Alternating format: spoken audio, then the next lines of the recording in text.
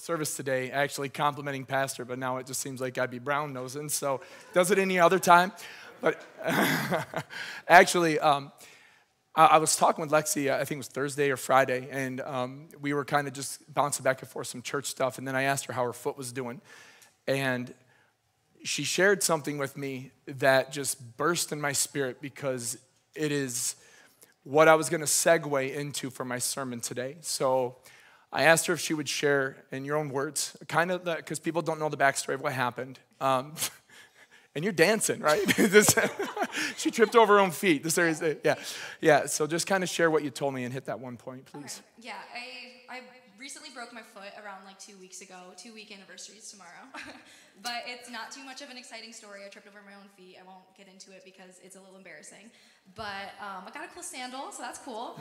But that first week, it's been pretty much more of a mental battle rather than a physical battle, in my opinion. That first week was really just me in my bed saying, why me? And I went through pretty much just like a big depressive episode, and I didn't think I was going to come out of that because I'm in a musical right now, and they told me, yeah, about 4 weeks, but then I was told 6 weeks, and you're given all these timelines, and you don't know when it's going to heal.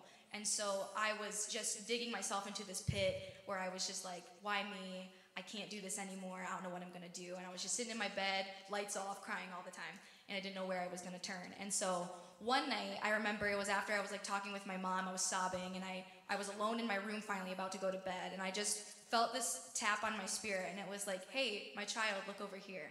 And God really touched my spirit that night, and he said, open your devotional book. My mom recently bought me a Sadie Robertson Live on Purpose devotional book, really good.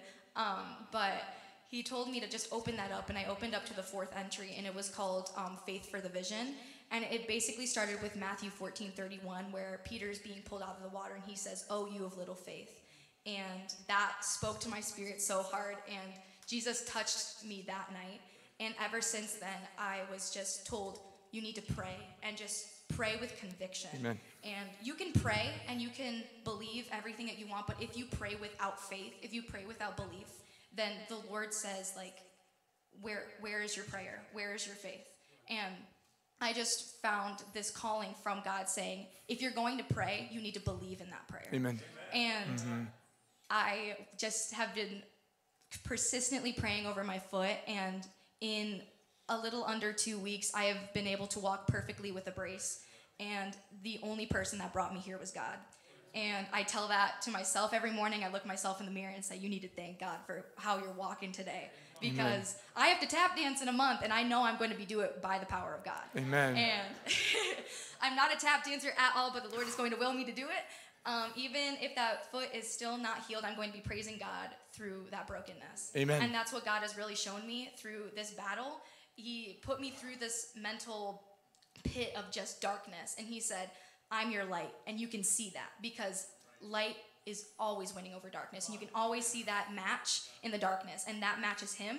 And he told me, look at that. Keep your eyes on me, my child, just as Peter did on the water, and you will walk. Amen. And that's what I just believe every morning, so I thank God. You don't need it. I think it goes over there. I think so. Yeah. Praise him through the brokenness. What an awesome word, right? Lexi just described to us what faith is, right? Didn't she? Yeah. Ephesians 3 is about midway through my sermon today, and it's just been kind of resonating, so I need to release this, and I'll see if I get back to the forefront of this or not. But this scripture is one that we constantly quote here, and so it's just been something I've been hitting with the youth because we've been talking about the Holy Spirit, and this scripture in Ephesians 3:20, you know it. If you want to turn there, go ahead. If he can put it up there, he will. It says, now to him who is able to do immeasurably more. Say immeasurably more.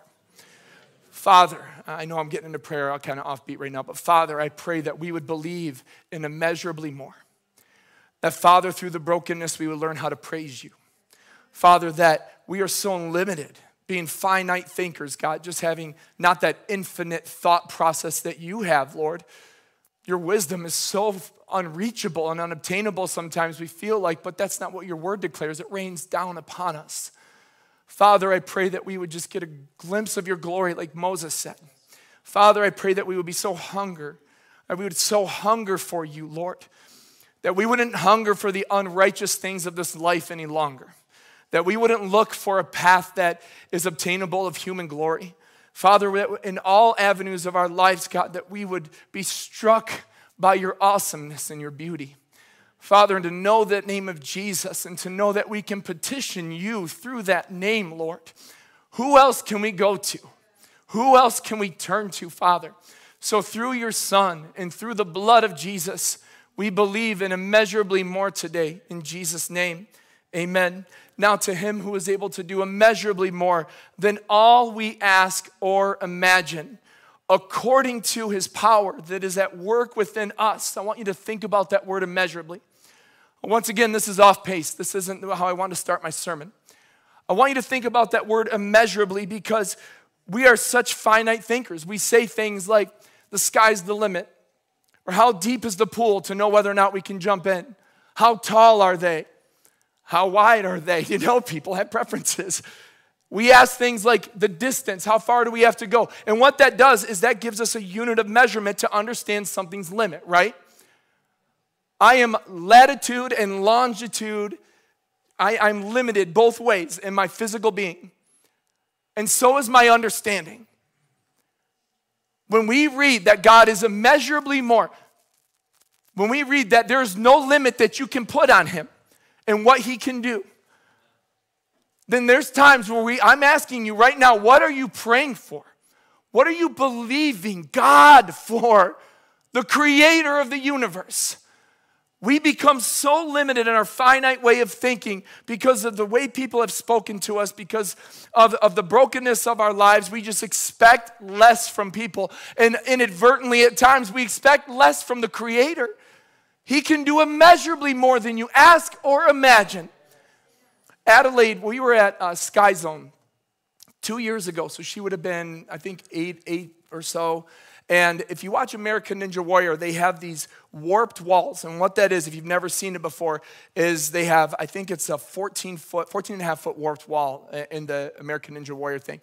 And so you're not jumping 14 and a half feet to reach this. What you're doing is you're running up the warped wall a little bit, and then you're leaping to see if you can, from however like 5-6 feet up, to see if you can grab it on the warped wall, the top of it.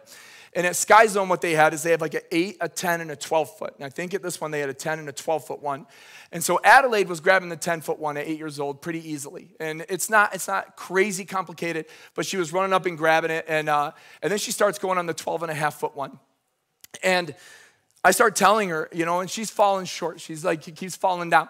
And so I'm watching her do this, and I'm just so proud of her efforts because she's not quitting. And I tell her, Adelaide, babe, I'm like, you might not get this today, but if you keep trying, if you keep persisting, then maybe next year or the year after when we come to this point, maybe you can grab the top of that. I can see it will happen because she's just that persistent and stubborn. Like I would say her mother, but I'm going to say her daddy because I want to stay in Becky's good graces today. She's persistent. She's stubborn.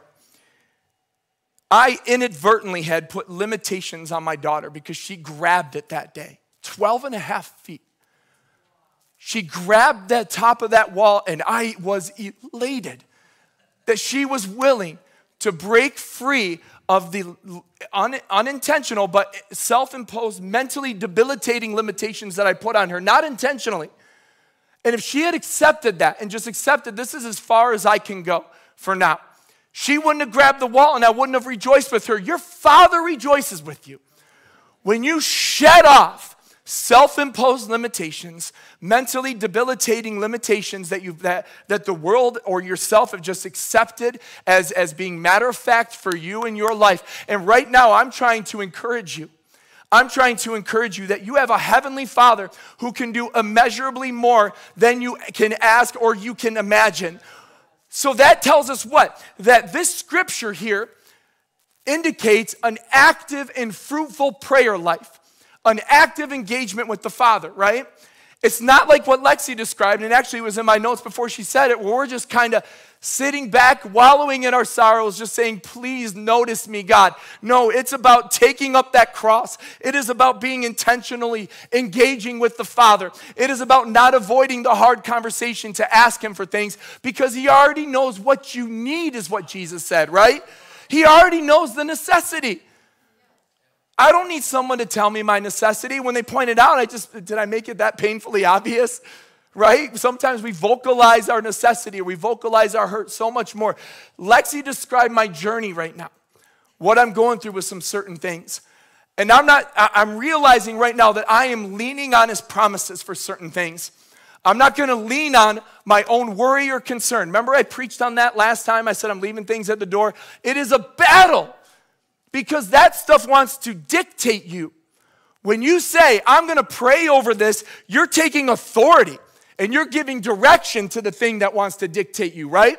You're saying, I no longer am going to allow this to dictate me into this inner mode of just weeping and wallowing. And I get it. It's real. I've been there many times. Self-imposed limitations will stop your advancement.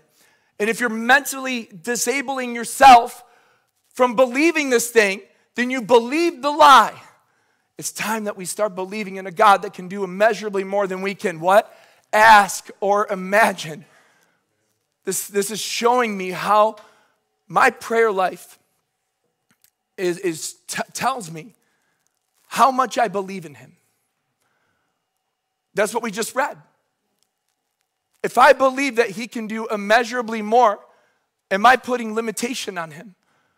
Because at times we're praying to God and we're asking him for things, and we end it with a disbelief, like this isn't going to happen. That is not faith. Faith is belief. It is praying. It is interactive. It is action. It is putting action to words. It is, God, I might not see it now, but I'm declaring it for later, Lord.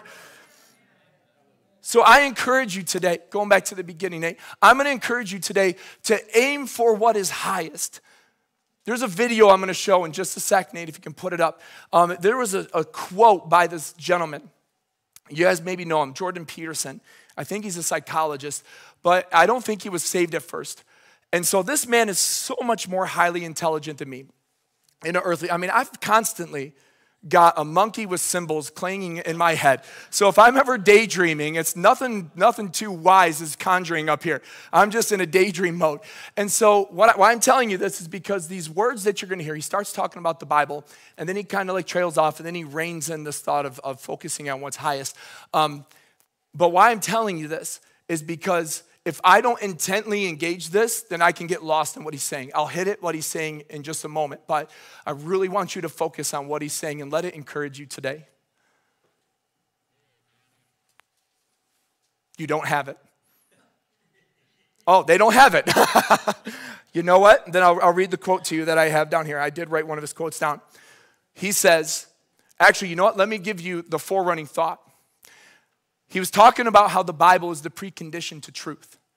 And what that means is that without the Bible, we have no truth. The Bible being the precondition to truth means that from the Bible, from the Word of God, truth manifests itself. That's how we can discover whether or not I'm speaking truth or a lie to you, is that it's got to come from a source, right? It has to. And so in this thought process, he says, oh, you know what? It just went up on me. Let me try to find this again really quick. Oh, of course, I'm not going to find the quote now. Of course, things are connecting with this. He says, we aim for what's highest or we don't. We aim for what's highest jointly or we're divided. We aim at what's highest, and that gives meaning to all that we do that is subordinate to that. We aim for what's highest, and that's what collects us and gives us structure and all of that. And what he's saying to us is that innately we don't want to settle for second place. We don't train to expect to get second place unless you know your team well and you're just like, oh, if we get it, we'll be happy. But fighters fight for the title belt, right? Families typically starting out are in it for the longevity, right? We're not trying to settle for brokenness. There's something innate within us that gives everything purpose. everything that gives every small gesture or every small action or even the smallest person that made the team has a purpose, and that is to achieve that which is the greater goal. And I'm encouraging you to believe in a God that can do immeasurably more than you can speak or you can think of, right? And then therefore, if that is your highest thought, if that's your highest prayer, everything you do that is subordinate to that suddenly has purpose and meaning, right? Everything becomes empowered. Or debilitating. It's equipping or debilitating, depending on what it is that we are praying for and believing for. Isaiah 55, starting in verses 6 to 9. This is a scripture that we know well. It says, "Seek the Lord while he may be found. Call on him while he is near. Let the wicked forsake their ways and the unrighteous their thoughts." Now, I want you to understand this scripture. This is not about us being abandoned. This isn't about us forsaking something and then having nothing. A lot of times when we hear these two scriptures, they're almost separated. And so what I want to get to the point of is understanding what the Lord is declaring to us. It says then, "Let them turn to the Lord, and he will have mercy on them, and our God, for he will freely pardon." Say, freely pardon. You don't owe him. Jesus paid the price for you, right? He loves you. He loves you. He's going to freely pardon you. He's going to have mercy on you. If we just turn to him and we start to expect greater for ourselves, not because of what we've done, but because of what he's done. "For my thoughts are not your thoughts, neither are my ways your ways, declares the Lord. As the heavens are higher than the earth, so are my ways higher than your ways, and my thoughts than your thoughts." Now, this scripture is not obscure. It's commonly recited in times of uncertainty. At funerals, we use this or as a mode of comfort. This scripture is about reconciliation. Because listen to what it continues to say. He's saying, as the rain, so let me read this, I'm going to get back into the thought. "As the heavens are higher than the earth, so are my ways higher than your ways, and my thoughts than your thoughts." And a lot of times in my spirit, that's where I keep them. You see what I'm saying? Like I think that they stay up there with him. Hear what he speaks. "As the rain and snow come down from heaven and do not return without watering the earth and making it bud and flourish so that it yields seed for the sower and bread for the eater, so is my word that goes out from my mouth. It will not return to me empty, but will accomplish what I desire and achieve the purpose for what I sent it." This scripture is about reconciliation. It's about redemption. It's about me forsaking all the patterns and the habits that were leading me on a path of destruction, forsaking that and embracing his word. He said his word comes down and waters the seed that is inside of you. So I'm encouraging you today to aim for the highest engagement, aim for the highest praise given and received, and to aim for the highest knowledge. I'm not saying these are 3 points I'm going to get. They're just ideas I'm going to present to you. What do I mean by the highest engagement? We were created for connectivity. It is not good for man to be alone, right? That wasn't an observation the Lord made. It was a declaration. He didn't see Adam by himself and just think, "Oh, this ain't good." And if you ever left a teenager home alone, you know it's not good, right? Especially a teenage boy. I had to get creative, and I almost blew up our oven once. Many things happen. And we are created for connectivity. The very idea that my beautiful bride would find something attractive in this bum has confounded the wisest for years. But we were created for it. The issue is too many horizontal engagements this way have robbed us of our vertical approach. We stop believing, and I'm not declaring this, I'm saying at times you might not believe in a God that can do immeasurably more because you've settled for measurably less. People have declared things in your heart and you've accepted them as truth, right? That are not true. They're not a manifestation of the word meant to water the seed sown. And those are the things typically we brand ourselves with, is that type of hurt. So aim for the highest praise given and received was the second thing, because engagement involves investment. When I engage this way, I invest of myself. I invest of myself to you. because the engagement involves investment, at times we do expect return, right? I'm going to tell you this, hear me. If you allow fleshly vessels the access to build you up, you inadvertently give fleshly vessels the access to tear you down. If you become depending on man to build you up, man will easily be able to tear you down, right? And now a little while ago, I preached on this, like we just kind of strive for that accolades from the people that we try to impress. Why? Why, Lord, would I ever not want to impress your heart first, Lord? So aim for the highest knowledge. The word of God is the highest source of wisdom. As you know, the world is a swamp of confusion. And Jesus told us if we tried to find ourselves in that swamp, we'd become lost, right? But if we lose ourselves in him, we'll be found, right? So before we get into the encouragement part of this, where I'll end up closing later in a few, I want you to understand the ability that you have through the accessibility of the Father. Because it's easy for me to give like a spiritually motivating speech. It's easy for that to happen. You got this, girl, or man up, man. And a lot of times, those are the things that limit us. Because how is that possible? Because we are in a dig deeper inside yourself culture, not a dig deeper in the Word culture, not a dig deeper in the Father culture. The Bible says that apart from Him, we can do nothing, right? So if somebody tells me to man up, I mean, I'm going to take that as like a slap to the face, but it's all good. But I mean, if I were to like let that be my mantra, that's what drives me, that's what gives me my identity, then all of a sudden I become limited in my expression as a man, because we all know that men can't express emotion, right? We all know that men can't be honest. We all know that the man, especially in today's culture, has a very feminine, he's a feminine product now, right? Masculinity is called toxic, right? We were riding in the church van last week. Zoe says, I smell something toxic. And I was like, it's probably my masculinity.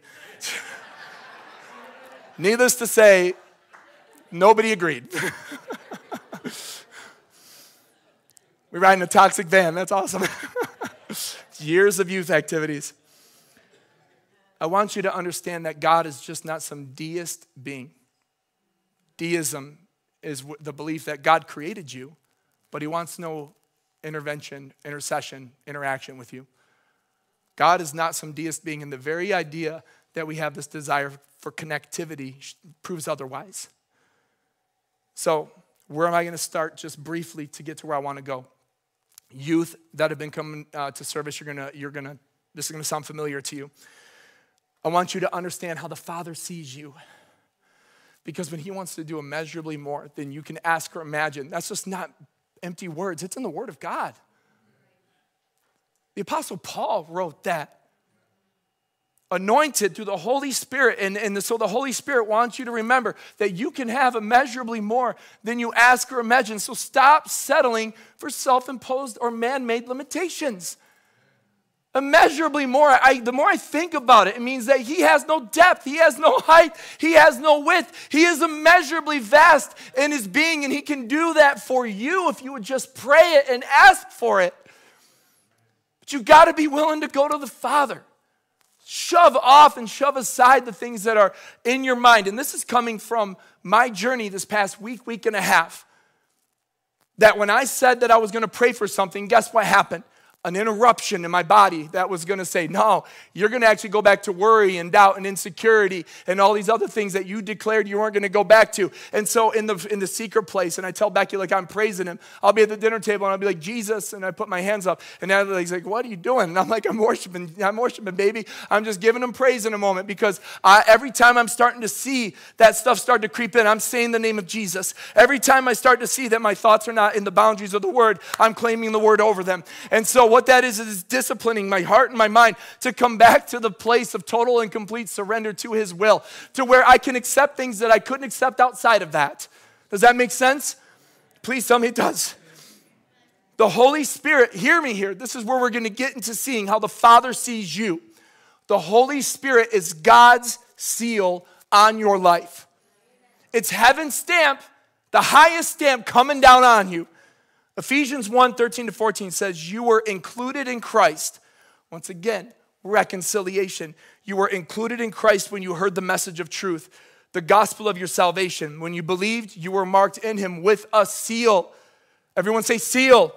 You were marked in him with a seal, the promised Holy Spirit. When I was young, we branded ourselves with the Kmart special. I think that's where you got the Olajuwon pumps from. I don't remember. And I tell you what, man, I wore parachute pants better than any fourth grader. It's because no other fourth grader was wearing them, and my parents never intervened. I'd see them, I'd be like, those are colorful, let's wear those.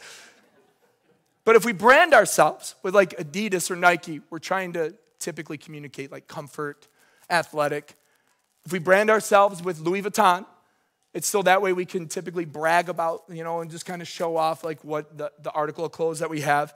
If we brand ourselves with Columbia, typically it's more outdoorsy things. When you get to the point where you no longer want the Kmart special, like you recognize how much it costs to actually get these things, it's to communicate something, right? And a lot of this is in high school. Like you see that like when somebody's walking around wearing or flaunting a certain branding of clothes, it's so that way they can just brag about having it, right? The scripture just told us that God's word communicates with the seed. When you get to the age where you recognize that you don't want to wear it, you don't want to wear the Kmart special, and you just want to kind of start branding things, you start to communicate something. Most of those brands that I named to you, all of them have a seal. It's trademarked, it's copyrighted. It means it belongs to that certain article of clothes, right? We purchase things so we can possess them, and so that way we can claim them as our own. 1 Peter 1:18-19 tells you that you were bought with the precious blood of Christ. That price was paid. You were paid for, you were bought for. And you don't think that he didn't think that this isn't a bad purchase? No, he said, it is me. It's written about me in the scroll. It is his will, right? That the blood of Christ paid for you. But too often, like what I said earlier, we allow those negative things that we've heard in our lives to brand us. And we wear that seal around. Inadequate. Insufficient. Superior, popular, and these are the things that we declare to people just in our personality and our persona or in our attitude. Belief in Jesus, unbelief in Jesus. Too often the engagements that have branded us are what it is that we tattoo in our mind. And I'm going to tell you that in the Old Testament, you read a story of someone named Jacob. What happened to Jacob? He was given a new name, right? He was branded a liar. Jacob means deceiver, right? He was branded a deceiver. And when he wrestled God and he said, I'm not letting you go. Man, when was the last time we wrestled with God like that? I'm not going to let you go until you bless me, because too often we're confused with what blessing is, right? Too often we think of blessing as being monetary, financially, relationally, this way. But what God does is God gives him a new name. He brands him Jacob. May God prevail, right? Listen to what the scripture says to us. When you believed, you were marked in him with the seal, the promised Holy Spirit, who is a deposit guaranteeing our inheritance until the redemption of those who are God's possession. His seal is on you. His branding is on you. You are sealed. You are God's possession. Do you understand this? Don't we just brag about stuff? You don't think the Father wants to brag about you? Don't we protect our possessions, right? Come on, parents. When was the last time your child said they're touching my stuff, right? That's my possession. That's our life right now. That's why I got worked up. Probably happened when I was gone this morning. But people innately want to protect their possessions. And I want you to understand that you are God's possession. You are his, sealed with the Holy Spirit. And often we buy things, like I said about the Louis Vuitton stuff, we just want to show it off. Listen to what Solomon says.net. Listen to what this says. This may explain something about the book of Job. While Job was unique and what happened to him was extreme, why shouldn't we learn a general lesson that applies to us all? And the Lord said to Satan, have you considered my servant Job, that there is no one like him on earth, a blameless and upright man who fears God and turns away from evil? That's Job 1:8-9. This is still that website. Clearly, God wants to boast about us. Is this not what the Apostle Paul writes about every genuine believer? In Romans 2:29, it says, his praise is not from man, but from God. Aim for the highest praise given as well as received. Paul's statement is focused on the temptation to acquire human approval, but it assumes that there is another source of approval available, right? God wants to praise us, right? Such a praise is not from man, but from God. Why is it so hard for us to understand that? Why is it so hard for us to really grasp that the Father rejoices when we turn away? Don't the angels rejoice? And we're like, oh yeah, absolutely. You don't think that comes from the Father? You don't think he's the one leading the party? You don't think he's the one that's celebrating? See, we have an internal compass that directs us heavenward. Until we aim to achieve the highest connection, we're going to be settling for less than what the Father is offering. Aim for the highest knowledge. Psalm 139, 1-6 says, you have searched me, Lord, and you know me. Now, this is knowledge. You have searched me, Lord, and you know me. This is knowledge coming from a heavenly source. When I need direction or connection, I can seek it out from those whom I do trust. But Lord, you know my heart. You know me so well, Lord. Why would I connect here, but yet in the process reject here? Because a lot of times what I'm doing when I'm engaging this way is I'm just looking for affirmation to something I've decided to do, right? A lot of times when I tell my part of the story, it's because I want to feel justified in what I did. So when I connect here, suddenly there's a correction that might need to happen that I'm trying to avoid the conversation with, right? Lord, you know this heart. Why would I connect here but reject here? He knows our attitudes, our personality, our ambition, our desire. All comes from his ways and thoughts being above ours. Why would we not seek out that knowledge? You have searched me. You know when I sit and I rise. You perceive my thoughts from afar. You discern my going out and my lying down. You are familiar with all my ways. Before a word is on my tongue, you, Lord, know it completely. You hem me in behind and before, and you lay your hand upon me. Such knowledge is too wonderful for me, too lofty for me to attain. Aiming for what's highest. When we decide to do this, it unifies us. It unifies a people.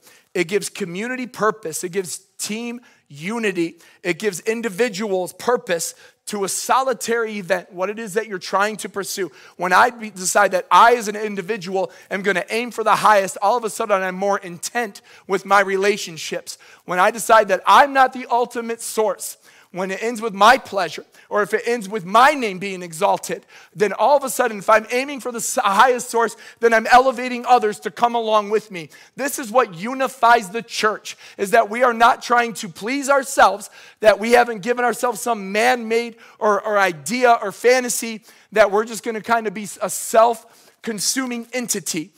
What we've decided is that we're going to touch the kingdom, right? And that gives every business, it gives every family, it gives every individual from the nursery on up to the senior saints and everywhere in between. Suddenly we're striving for that ambition. Suddenly we're striving for that purpose. It elevates the minor details. There's a word in church culture. Nate, you don't have to put this up. And I'm just going to hit this really quick. I didn't even know it existed until Gordy had mentioned it to me. It's called deconstruction. And what this is, has anybody heard of deconstruction? It's actually pretty popular right now. What it is its intent is to basically destroy your faith. The idea is that you go back and you, as an individual, you start to deconstruct what it is, why you are where you are today, and why it is that you believe what you believe. This works adversely to what the kingdom is supposed to do, right? I told Gordy when I was talking to him that I think about that like my marriage, right? Like if I was to deconstruct and how do we get to the place where we are? Let's go back to dating. All of a sudden, the hand-holding, the attempts to get her attention obnoxiously at times, all that stuff had purpose, right? It's because I wanted to marry her, right? If I deconstruct my marriage and I say, okay, the issue then becomes, did I stop doing that? Did I stop trying to get the affection? Did I stop trying to get the attention? Because in faith, if you can see the point where you stopped, surrender, asking, praising, praying, if you can come to a point, that's when deconstruction started in your life, not now. If you stopped the connectivity, then you lost the connection, right? If you stopped the interaction, then you've lost the connection. But if you go back and you're saying, man, in my lowest of lows, he dwelt with me. When I was in the valley and I felt there was none other, there was just this supernatural peace that transcended everything else that was being pushed into my head. Well, if you go back further and you say, man, there was a time when this relative was sick and we weren't seeing what we wanted to see, but I still believed, I still prayed, then that deconstruction mentality and attitude should not inhabit your spirit at all, church. You come to a place of saying, you know why I praise him? You know why I worship him? Because he's never left me. He promised to never leave me or forsake me, and he's still with me today, and I'm still believing in him. Why am I praying these things? Why am I praying these specific things for my life? Because he tells me to. He invites me to. And I'm not going to allow my mind anymore to work adversely to his work. The worst battle, the hardest battle for us to fight is between the ears, right? That's the hardest battle for any one of us. And so when I decide that I'm going to take his invitation and I'm going to ask for these things, listen to what Jesus says in our worst case scenario. Matthew 7, verses 7 to 8. Ask and it will be given to you. Seek and you will find. Knock and the door will be opened to you. For everyone who asks receives. The one who seeks finds. And to the one who knocks, the door will be opened. In Matthew 21:22, he says, if you believe, you will receive whatever you ask for. What? In prayer, right? Not just laying there and just saying, oh God, recognize me in my misery. No, an activated, faithful prayer life will produce fruit for you if you decide you're going to activate it. And if you're going to believe for it, then you will receive it. Matthew 9:29, listen, this is still what Jesus is telling us to do. Then he touched their eyes and said, according to your faith, let it be done to you, right? Scripture after scripture after scripture of Jesus saying, if you ask, you're going to receive. Knock, it's going to be answered. Receive as you believe, but you've got to be willing to ask him for it. Your faith is your literal shield in battle. It's what Scripture tells us. You lay that shield down, you are susceptible to the flaming darts of the enemy, right? Active faith prays. So activate your faith today. Brian, can I get you to come on up? Listen to me, church. Are you sick? I want you to raise the wall, right? Stop shooting for the 12-foot wall when you can go over the top. Stop limiting yourself and your belief for the Father, right? Raise the wall up. Say, that wall's too small. That belief is too small. It's too small for my God, but he's going to do it because he said he would, right? He's actually not only going to accomplish it, he's going to do immeasurably more than what he said. So I'm telling you, whatever you decided for yourself, stop it right now and raise the expectation. Because he says he's going to do immeasurably more than you can ask or imagine. Are you sick? Expect a healing.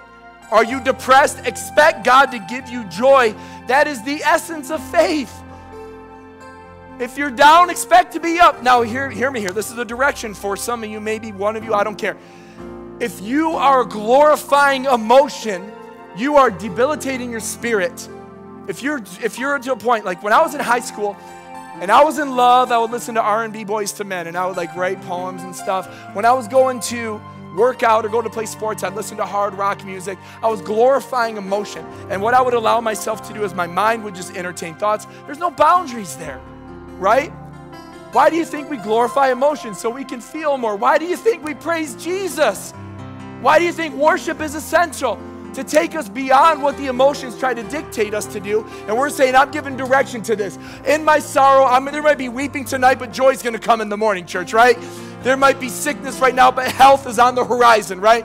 You might feel alone right now, but help is on its way because Jesus promised to fill you. He promised to sustain you through his word. Are you believing it today? Then let's stand and let's go ahead and put our hands up as Brian starts to play. And let's just worship him. Are you believing for immeasurably more? Put your hands up for me if you're believing for something.